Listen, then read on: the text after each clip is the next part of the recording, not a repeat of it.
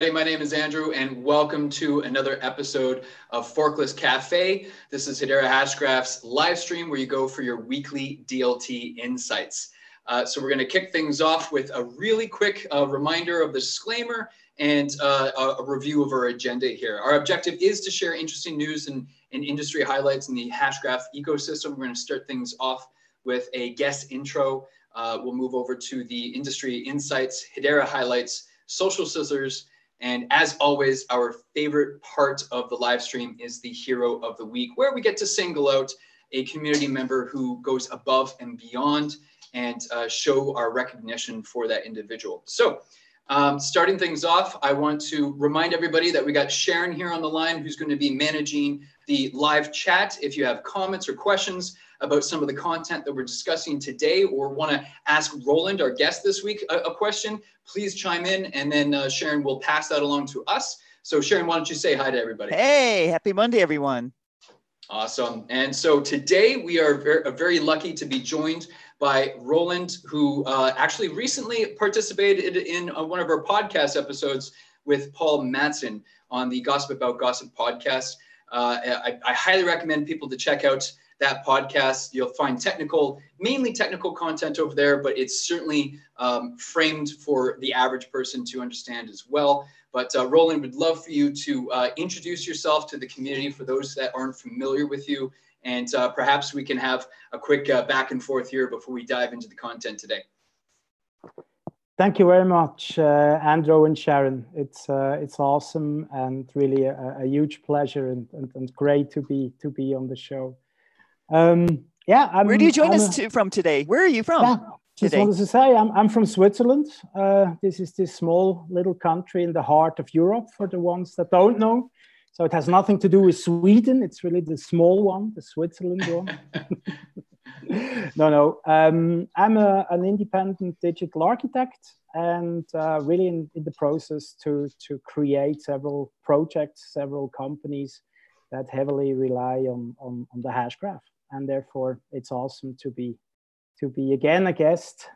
And actually, I would love to ask you a couple quick questions, Roland. When I listened to the podcast that you did with Paul, you actually highlighted the point that there was a time when you called yourself a disbeliever of DLT. You were a disbeliever. You didn't see how this is going to make an impact on society or the marketplaces. I'm curious if you'd like to touch on that somewhat and how your opinions have shifted. Yes, please. Really, I'm doing the internet. I'm working with the internet since the 90s. I really started very, very early on.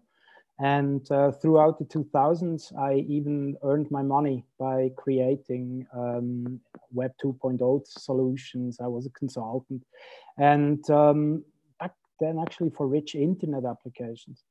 And beginning of the 2010s, 12s, I went to Swisscom, and there I even created together with, I was allowed to create together with Swisscom the native cloud of Swisscom itself. So I was a developer advocate for Swisscom. And so the whole idea of scalability is something that I really know over all these years. So I discovered blockchain somehow around 2013, 14, somewhere there. I liked the concept extremely from day one, but for me, it was clear the more I learned about how it works, it was not a scalable solution. By scale, I mean technical scaling was really having the possibility to be fast on this platform, to do all the things that people started to discuss doing these use cases. And therefore, I wasn't surprised when more and more of these projects became going to the behind the firewall, being private permission blockchains and so on. And therefore, for me, it was really great to then I discovered the Hashgraph paper of Lehman very early on, I guess, really summer 16 or so.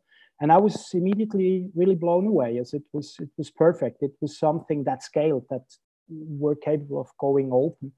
And also the sharding concept and so on. So this was for me really the moment where I had to say, yes, now it works. This is a way to go on and I started to focus more on that.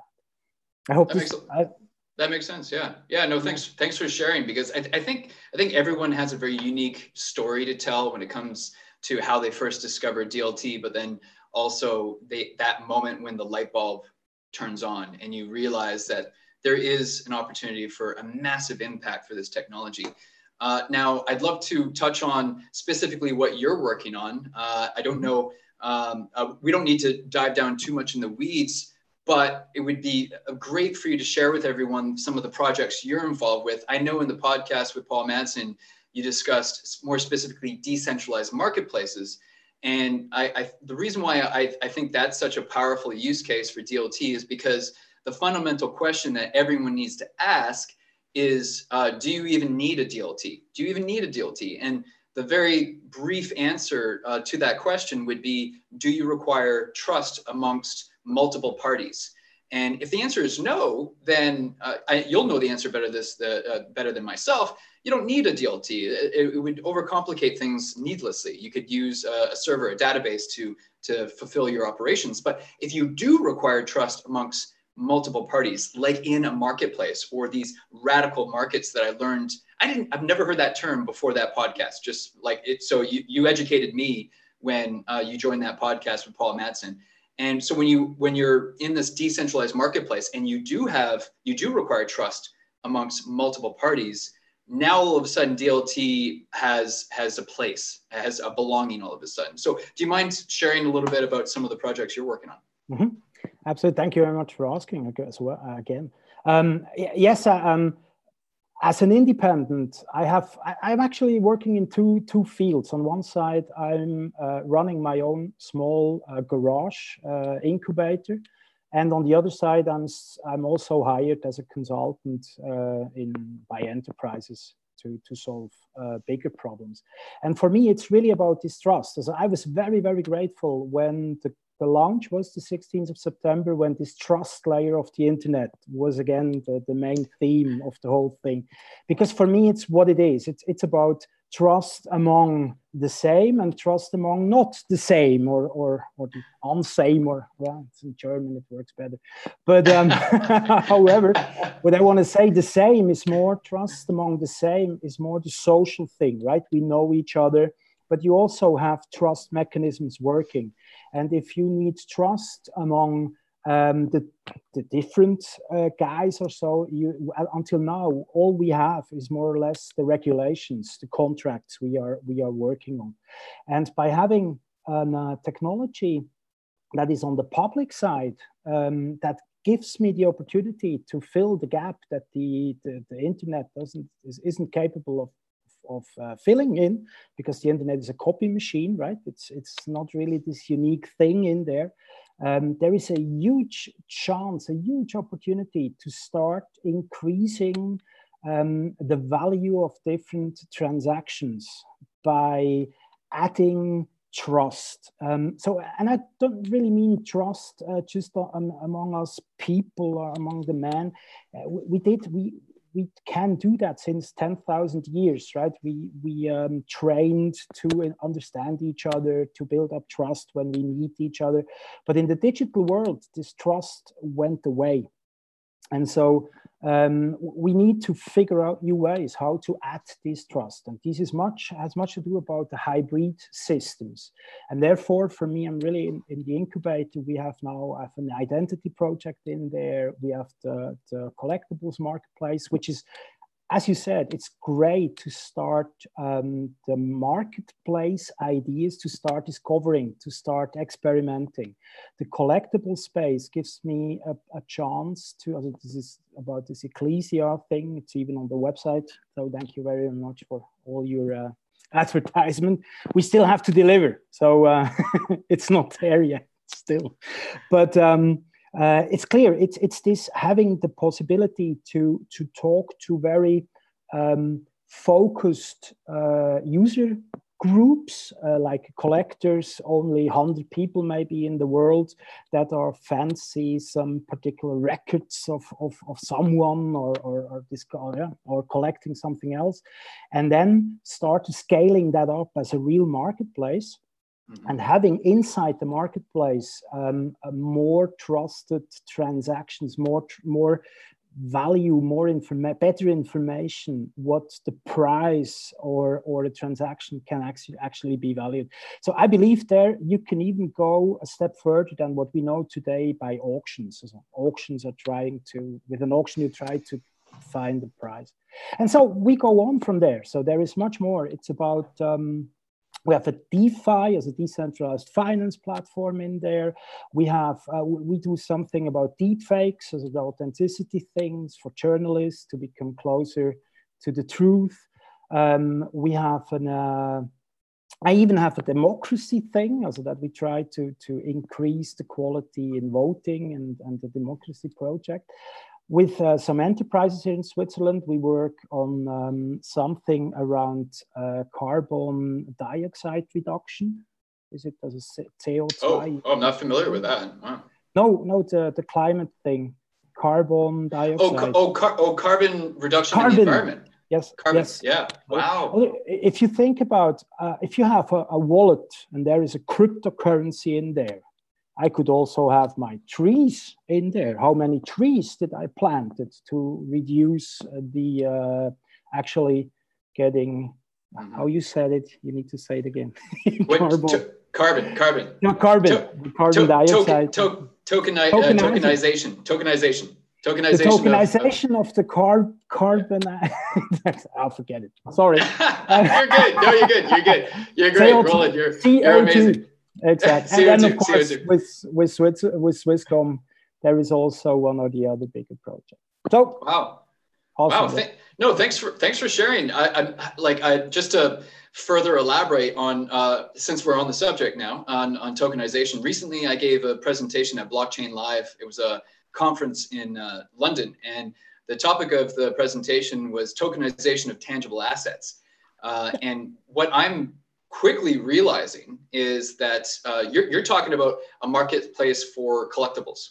Yes. And I gave a presentation and I talked about power transition, that the DApp building on the mainnet, where it's all about creating microgrid marketplaces on this trust layer of the internet. And then I also spoke about Red Swan, which was talking about creating a marketplace for commercial real estate investing.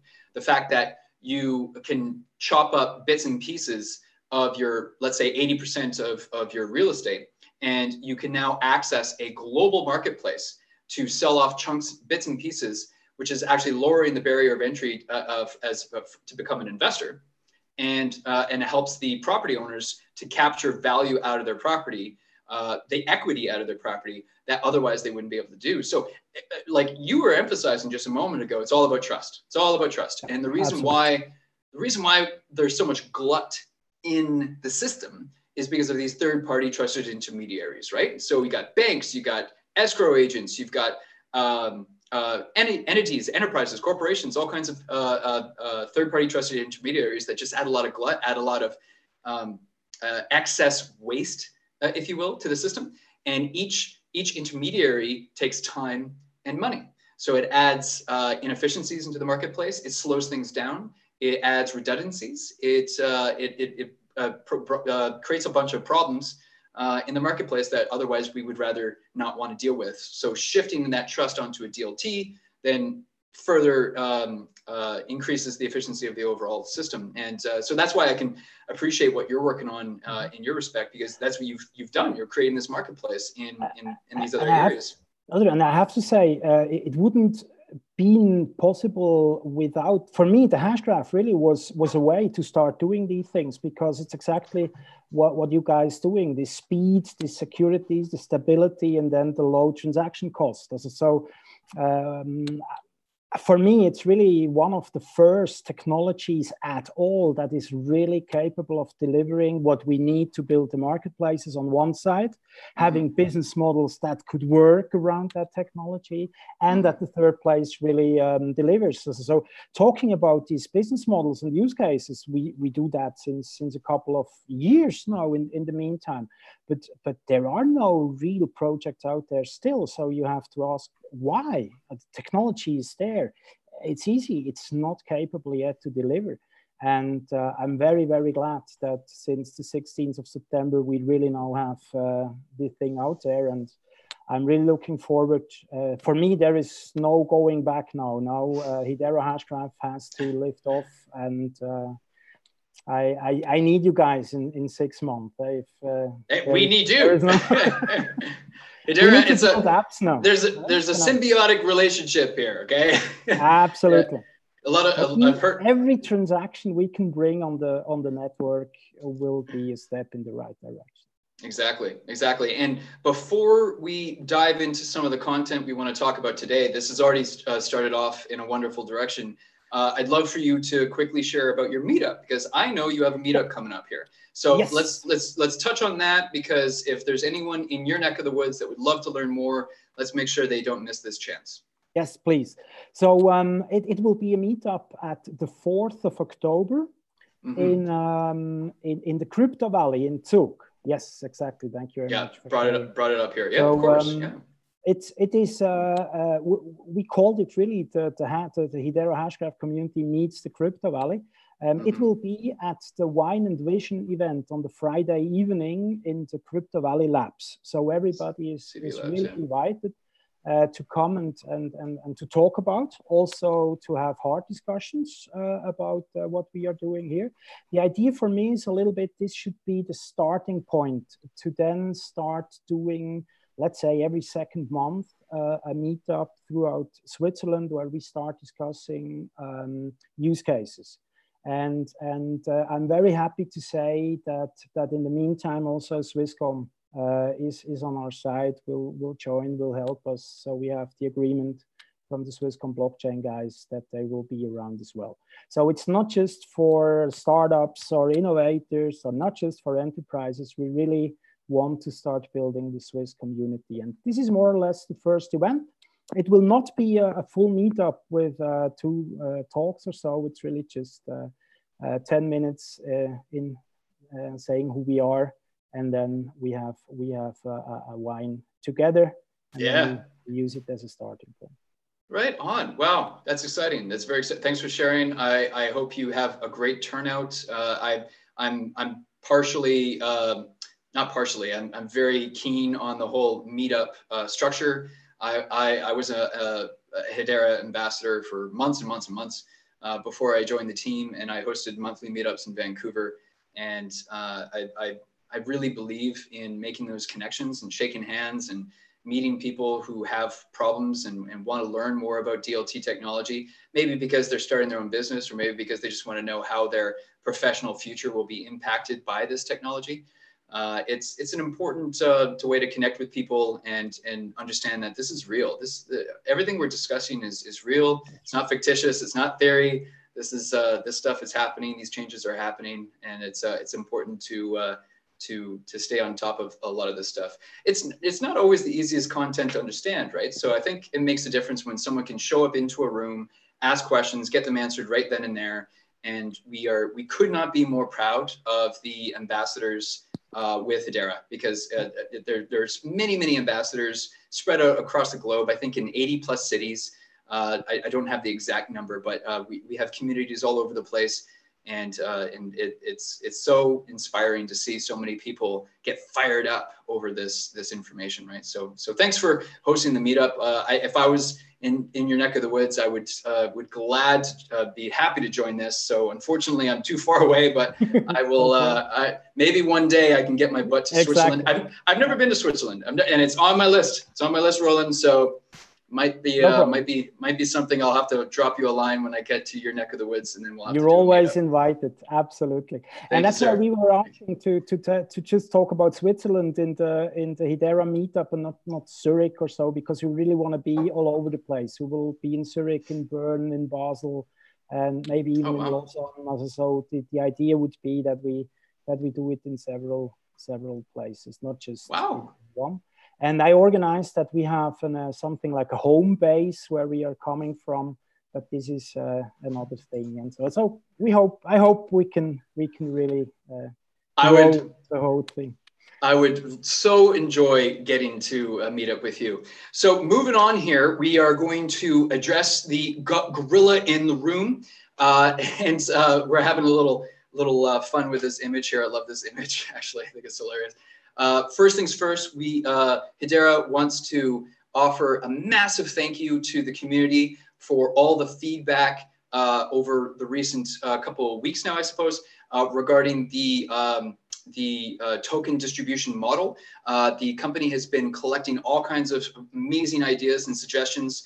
And I mean, at the end of the day, this is what our technology represents. Everyone has a voice, everyone comes together, everyone's part of the conversation. So we want to thank the community for all their feedback. The team is listening, and I'm hoping that most people who are watching this, or maybe some aren't aware yet, that our CEO, Mance Harmon, produced a blog, and and all of these links I will be including in the description after the live stream. I'll go back into the description, and I'm going to add all these links into the description so that everyone has easy access to all the information that we're going to be discussing today. But the first one here I'm going to highlight is this blog, the most recent blog added to the Hedera.com website, where Mance actually goes through, and I'm going to go there now, where Mance actually goes through the, here we go. Let me find it for everybody. There we go, here it is. So Hedera Network Performance and Token Economics. As you can see, he published this on September 24th. So this was only 1 week after open access. And we were able to share some of the metrics this is years of work that have come to fruition. And the team was very excited to share some of this. Over 2.2 million transactions conducted on the network during the past week. And so you're going to see some of the numbers right here. Mance does highlight some numbers and dates around the SAF distribution, because we were receiving some questions and the community wanted some clarity on this. Removing undistributed community earned program tokens from the circulating supply, discusses the circulating supply, and then reevaluating Hedera's token economics model. So he talks about here that we hired a group called Prism Group. This is a group of professionals that we are consulting with to basically discuss anything and all things. Everything is on the table.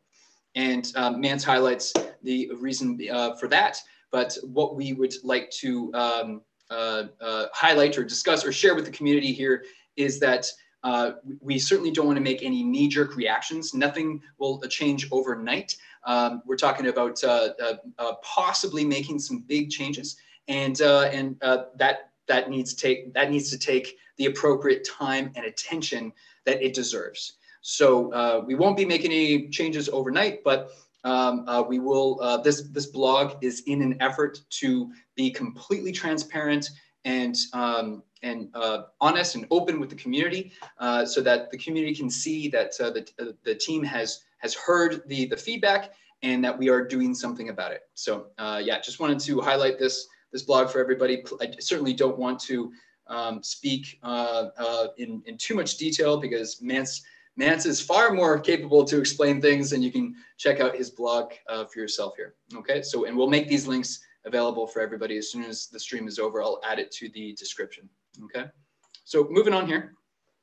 So the block pushed out this article recently. SEC Commissioner Hester Peirce says digital assets could one day be the money of the internet. So I wanted to start off with this one here, because as far as industry news goes, because I saw this streaming last week, and I apologize, I can't even recall where it was streaming. I have to go locate where that was, because I haven't had time to watch the whole thing, but I do want to get back there and watch the whole thing. But Peirce states that she views digital assets as transaction mechanisms, and that she believes store of value is an important function of these assets. Store of value, I think, is a really important function. I do think that we'll see, as technology changes, that they become much more the money of the internet, Peirce said. So it's really important to listen to what the SEC's views and public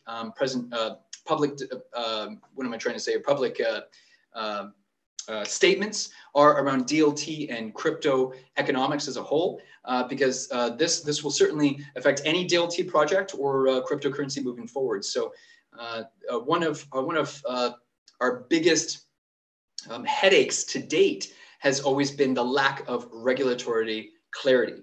And so it seems that with each passing day, we are getting closer and closer to that regulatory clarity that we're all so desperate for, so that everyone can make better decisions moving forward, individuals and enterprises alike. So this is super important to pay attention to news like this. Okay, moving on. And Roland, feel free to jump in if you ever have something that you want to discuss or share some thoughts. Wanted to highlight this one as well, where we had Fundstrat's Tom Lee was on this On the Move with Yahoo Finance. He was in this interview. This popped up last week, and Tom Lee is a very influential figure in the investment world. So we thought we'd share this as well. Moving on, we got a Forbes article here. U.S. House passes bill requiring study of blockchain technology. So now here we are at approaching the end of 2019, and we're seeing a lot more interest in this technology. A lot more government and regulatory institutions are starting to recognize the value, and FinCEN being one of them. The thing that I wanted to highlight down here, Representative Patrick McHenry, the House Financial Services Committee ranking member during the debate of the House floor, noted, this legislation takes the first step to revolutionize the way law enforcement works to locate and stop criminal activity in the financial services industry, including potential terrorist threats, using artificial intelligence, blockchain, and other emerging technologies. This is a FinCEN bill. This is a technology bill.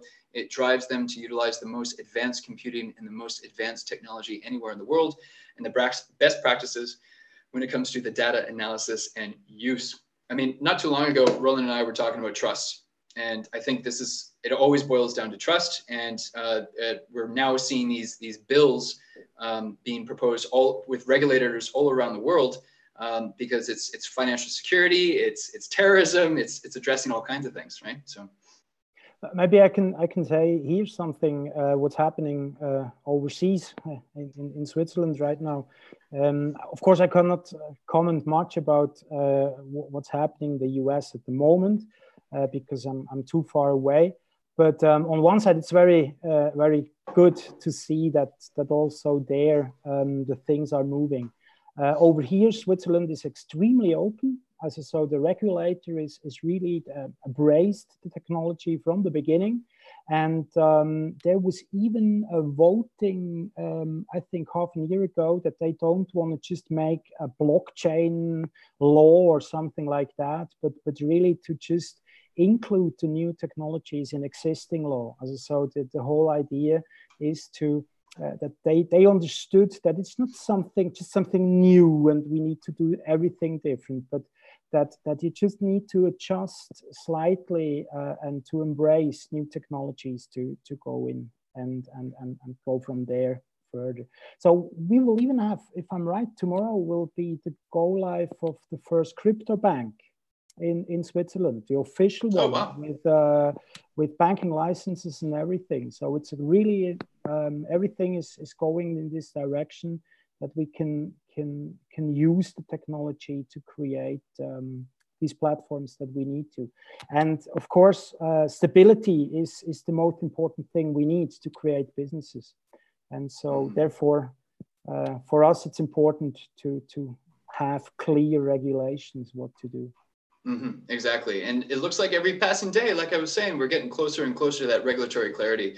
I think you just touched on something important. The regulators around the world are sensitive to the fact that they don't want to overregulate, stifle innovation.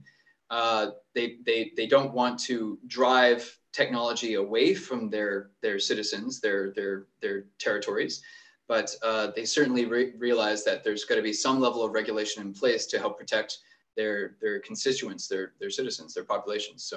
So there's got to be that healthy balance, and that's what we're in the middle of right now. So we have a Forbes article here, Hedera Hashgraph Explored, and I thought they did a really great job on this article. And I want to scroll down here because this actually ties into what Roland just pointed out. Where did it go? I lost it. I love this one, I think. I read that yesterday. You read this one? Yeah, this is, where did it go? I was going to, or maybe it's the next one. Yeah, I can't see it now. Something like in a conclusion where he was really cool. Is it that one? Was it the conclusion? Governed by industry giants.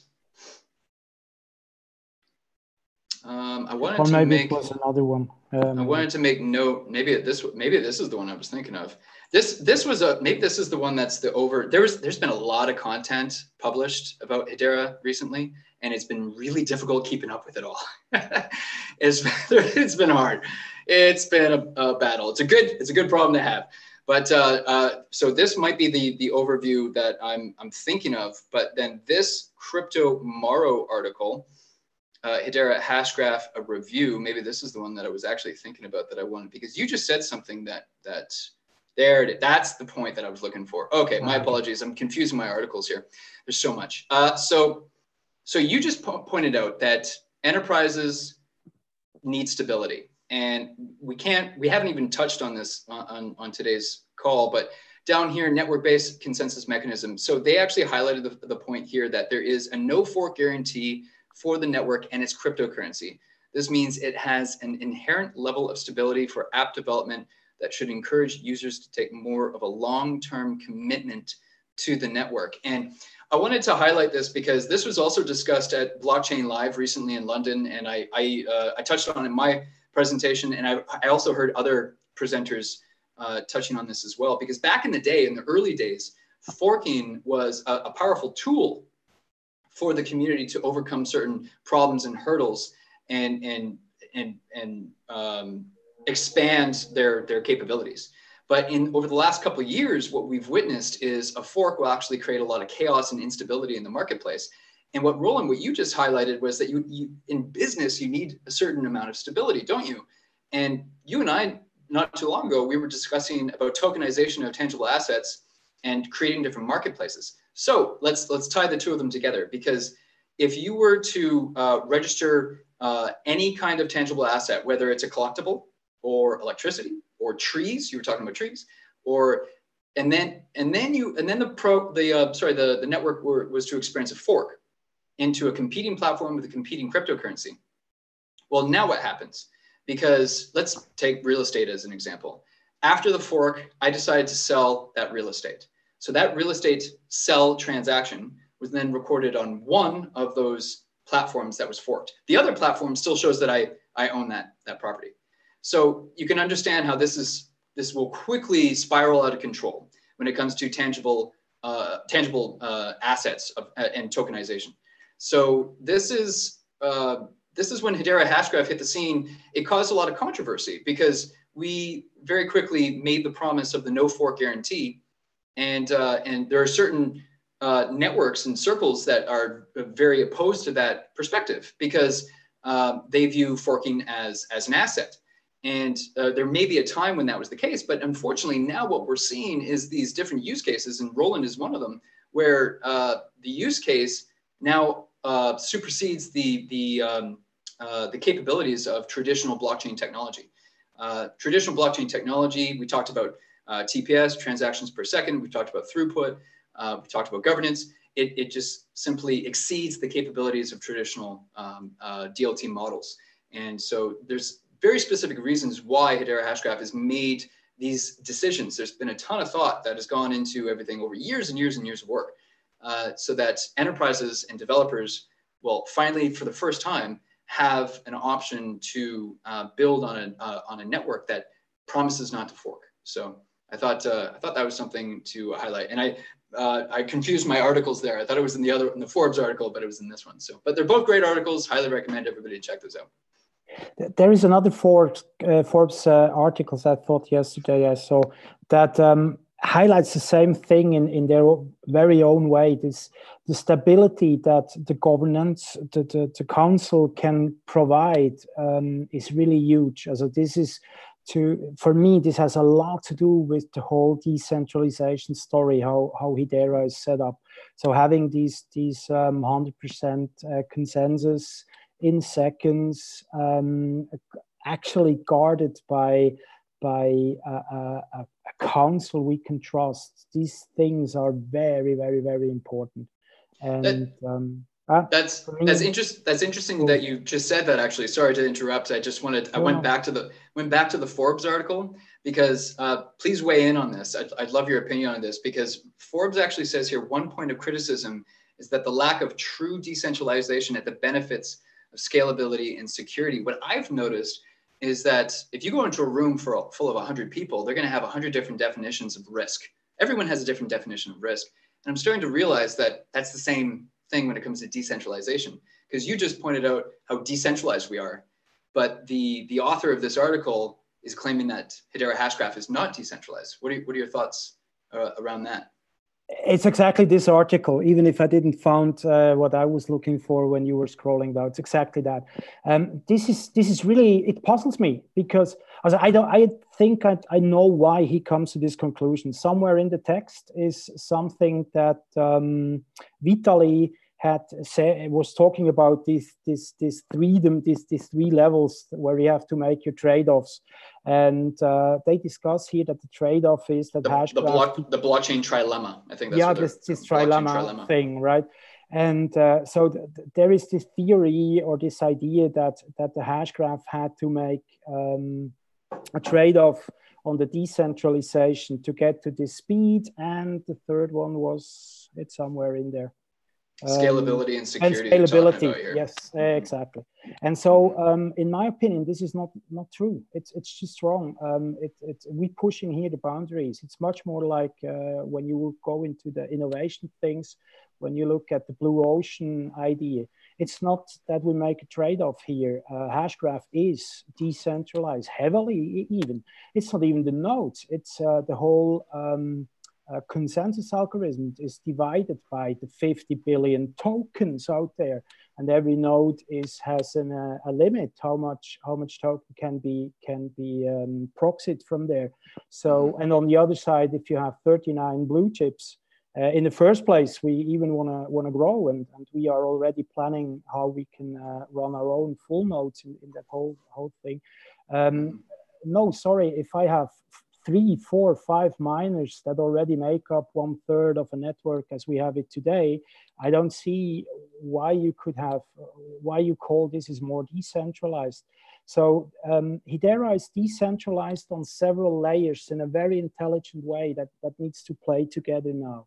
And that's why I'm welcoming that they look over the whole token economics again. But I think they will not find too much to change. We really have to bring the network to the next layer now. And here, there was a conclusion in it at the very bottom when this journalist said exactly that, that it maybe isn't that much of a bad trade-off if you know 39 blue chips that bringing you that, instead of having, here, maybe this is even a better choice than having non-KYC miners in dubious parts of the world validating transactions. So for me, I see decentralization everywhere here. It's fair. Fairness is underestimated. In my opinion, the beauty of this trust layer is this fairness that is in there. It's valuable comments there. Thank you, Roland. Yeah, no, I appreciate your insights there. Okay. So moving on here, we also have a Yahoo Finance article, Hashing Systems launches Composer Chrome extension for Hedera Hashgraph. So the CEO, Pablo Pallard, I hope I'm saying his last name correctly, says, we are motivated by the fact that we are providing something the community has not seen before, an intuitive system of tools that allow anyone with front-end development experience to work on Hedera. Now, I've said this before many times, I'm not a developer, and I'm sure the value that Composer on Chrome, the Chrome extension Composer will bring developers goes far above my head. I wish I had a better understanding of what Hashing Systems is doing here, but they're clearly meeting a need for developers. And moving on here, I cannot do Forkless Cafe without talking about Dr. Lehman Baird's keynote presentation at Upbit Developer Conference. This was just posted on September 23rd, but it happened on September 4th. I remember posting about it on social, and they did a wonderful job. They did what I highly recommend everyone check this video out. I'm shocked with the low views. It looks like they have a newer YouTube channel here, only 164 subscribers, so that might be part of the reason why. But this presentation was fantastic. It was very well done, multiple angles of cameras, and the presentation that Dr. Lehman-Baird gave was amazing. I really appreciated the points that the highlight. He's a natural teacher. We've all said this. He is a natural teacher. He has this innate ability to break incredibly complex situations and technology into simple language that anyone can understand. I've been lucky enough to meet him in real life and to see presentations of his in real life. And I wish I could have been into this one. This event seemed like a wonderful event. So highly recommend anyone who's watching this live stream, go check out this half-hour presentation from Dr. Lehman-Baird. You will get a lot of value out of this one. Moving on, we got Dr. Lehman-Baird again here. Alex Saunders is a popular YouTuber, and his YouTube channel is Nuggets News.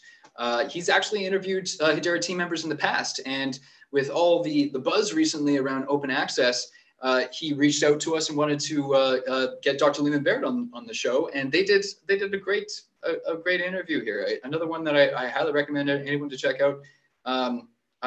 I think Alex here does some really great content. He's very active in the communities from Australia, and you can't go wrong with his content. He does a great job. So I highly recommend people to go check out this interview too. This one. Oh, so Dustin does a podcast called it's a Life's Tough, but so-and-so is tougher. And so he interviewed Dr. Lehman-Baird back on Monday, May 27th. So the content here might be somewhat dated, but it's, again, a great interview. Highly recommend you check this one out. Obviously, Dustin here just recently created his YouTube channel and then added the podcast to his YouTube channel. But go check it out. It's a really great conversation. He actually gets, what's his name? Tip of my tongue. What's his name? I can't remember his name. Sharon, with Jim Nasser. Never mind. Jim Nasser from Satara is actually brought into the interview as well. And wow, I can't believe I forgot his name there. And I think I have a chance of meeting Jim this week, actually. So I'm really excited. He's going to be here in the London area at an event with Christian Hasker, our Chief Marketing Officer. So I'm looking forward to the chance to meet Jim Nasser, because he's doing some really incredible things in the pharmaceutical drugs supply chain management space. And moving on, we have a blank screen. Why is this showing a blank screen? Here we go. This is a YouTube channel. Oh, this thing is not booting up for me here. So this is a YouTube channel that I'd never heard of before, called Bitcoin for Beginners. And they did a brief overview of Hedera Hashgraph, and I thought he did a fantastic job. I don't know why. You can see the thumbnail down here, but it's not showing up. Okay, my apologies, it's not working. But we're going to include all these links again for everybody in the description below, so don't panic. You'll be able to find links to all of these. And this was a fantastic overview of Hedera Hashgraph, I felt, so I wanted to share it with everybody watching the live stream. And moving on, we have a social sizzler here. So I had to touch on this. This tweet performed really well on our Twitter account. And also, I was very fortunate and lucky. This past Wednesday, I mentioned that I was at a blockchain live event in London. And later on that night, found myself at a dinner with various dApps building on Hedera Hashgraph, including AdStacks, and had a wonderful conversation with these guys. I've noticed that the online digital marketing space, when it comes to ads, digital ads, it's big business. But unfortunately, we are in a new day where we have these things called bots, where bots are sometimes clicking on these ads, and then the ads that you're paying for, you're not exactly getting what you think you're getting, because the metrics are showing that you got a click, but that click was actually produced by a bot and not by a person. So once again, it comes down to trust. It always boils down to trust. It doesn't matter what we talk about. It always comes down to trust. And what AdsDAX is doing, their transaction volume is crazy high. They were sharing some numbers with me, and I've shared some numbers online, obviously. And their what am I trying to say here? Their needs far exceed that of which a regular traditional DLT platform would be able to provide. Their transaction volume is just so far exceeds it. We're talking about hundreds of thousands of transactions in a month and scaling up from there. And so this is a project to keep a close eye on. I believe they're going to be doing some really great things, especially for anyone, any marketing, advertising firm, any digital professional who is in the business of buying online ads, marketing ads, and wanting to know that those clicks are real. And so, so that's something that I wanted to highlight for everybody, because AdsDAX is doing some really very, very cool things, and I'm certainly going to be keeping a close eye on them as well. So, all right, so let's get back to the presentation here. Excited to get to, here's the links that we went through, and our favorite part of the Forkless Cafe is the hero of the week. We would like to congratulate Supreme Max 67. Woohoo! Supreme Max! Woohoo! Don't know. Great choice. Yeah, you think so? Yeah, absolutely. I'm of course I'm reading Discord on a daily basis, and Supreme Max 67 is doing a great job there. So, congratulations. So we don't know if you're watching Supreme Max 67, if you're watching the live stream or watching the recording, but please make sure you reach out to me on Telegram or Discord or wherever you can find me, or I'll reach out to you. And happy and pleased to share a small gesture, a small gratitude from us to you for all your support. You are extremely active in Discord, extremely active in YouTube comments, helping educate the marketplace.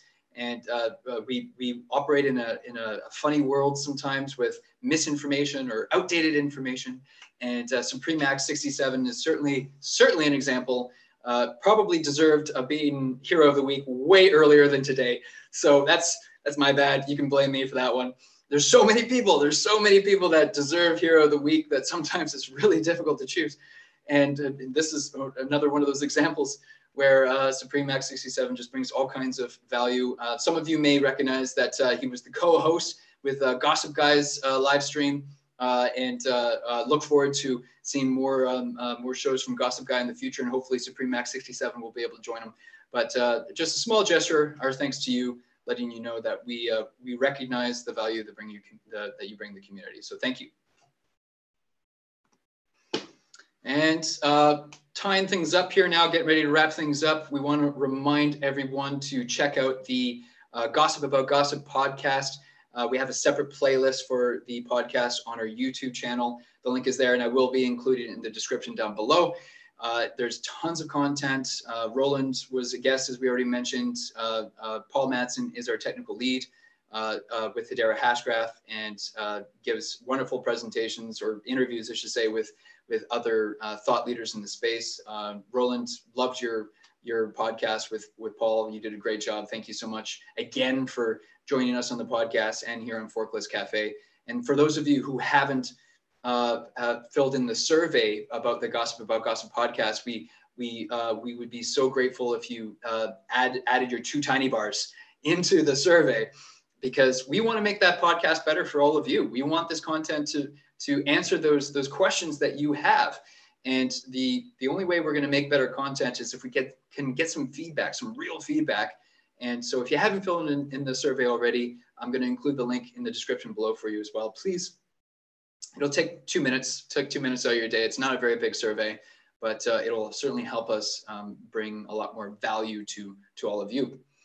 So thank you, everybody. I'm not sure if Sharon has any comments or questions in the live chat. We got some questions. All right. Some questions from the audience. So maybe this is one that both of you can help with. It's really related to building or creating a node on the network.